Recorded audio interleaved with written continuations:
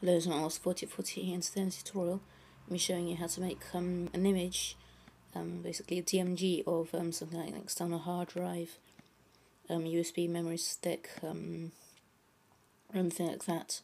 Is first of all you have to plug in your external hard drive, whatever it is you want to make an image of. Because basically this is like a backup. So once you've plugged it in, you need to open up Disk Utilities and Applications and Utilities, or you can go to Spotlight by clicking this magnifying glass here and typing in Disk Utility and pressing enter. Okay, so it should show the name of your external hard drive, or the name of your memory stick, whatever you're using. And at first there should be a thing that shows the file size of it, and just below it shows just the name.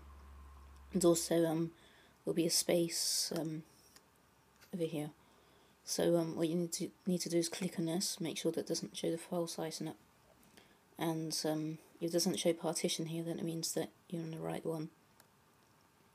And just be sure that you select the right thing. Look at the capacity to see if it's correct. Okay, so what you need to do now is you need to go to press New Image, and you need to put the image format as something that you want. For example, you can put compressed or something like that.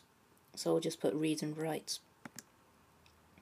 Okay, so if you put an encryption here, then it will password protect this.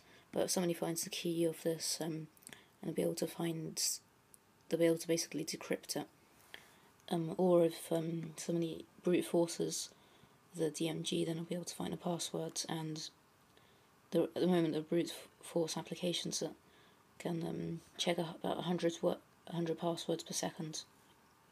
So if you put encryption, then make sure you put 256 bits and make sure that the password is really long.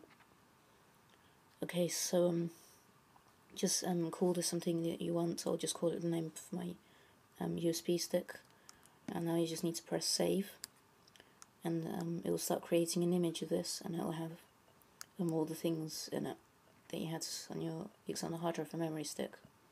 Okay, so if you're doing this on an external hard drive, you might need to put the backup onto another external hard drive, because